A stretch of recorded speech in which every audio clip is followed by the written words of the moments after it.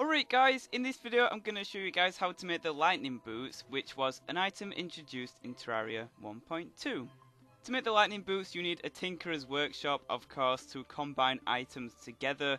And the items you need to combine together, you need 4 original items. You need the Hermes boots and the rocket boots in order to make these Spectre boots. And you need the Anklet of the Wind, which is found in the jungle biome, and the Aglet, which can be found in common chests in the overworld, in order to make the lightning boots. As you can see, the lightning boots allows flight and the wearer can run incredibly fast.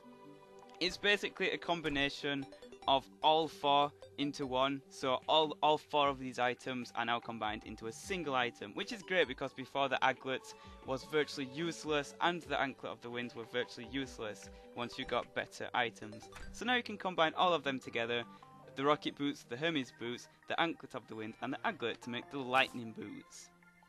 As you can see, I'm going to put the lightning boots on and you can see how fast it is. It's a very fast item, just for a single item alone, and it also functions with the rocket boots. So it's a great item in my opinion, and it's really worth getting if you have access to the Tinkerer's Workshop.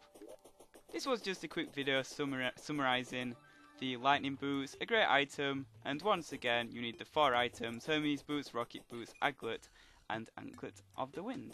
Thank you for watching guys, leave a like if you enjoyed, and goodbye.